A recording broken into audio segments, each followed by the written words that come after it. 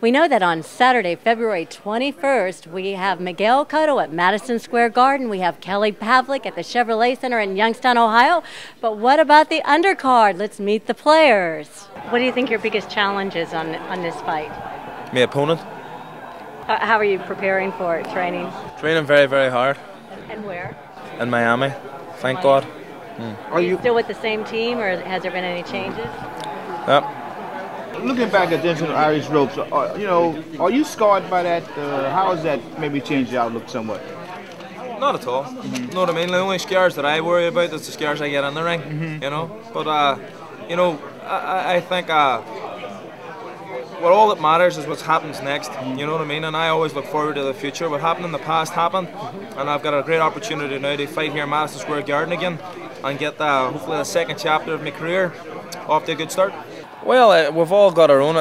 Everything can be exploited in every fighter, but there's one thing that you have to take into consideration is Matt's never been knocked out. He's got a tremendous chin and he can punch himself, and he always comes to the fights in top physical condition. So I think it's going to be an exciting fight for the fans, and hopefully one we can all enjoy.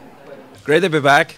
I've been out of the ring for a while now, and I'm looking forward to get my career back off to a good start. And I think we've got a very exciting prospect between me and Matt, going at it toe-to-toe. You know, I've seen Matt fight a few times before, and I'm sure he's seen me. And as you know, the two of us, we're full of courage, we're full of guts, and I think it's going to be an exciting fight for the night to get the show on the road.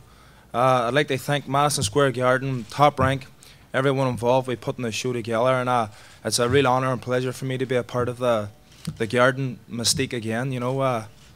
It's funny when people say it's like your homecoming, and me from Ireland, but it's great being back in town. My coach Pat Burns has been pushing me hard as usual, asking more questions of me every day. I've got a great team, team of Irish lads selling tickets for me, and I'd like to thank Craig Hamilton, Gary Friedman, and also Tom Hauser for their input, their guidance.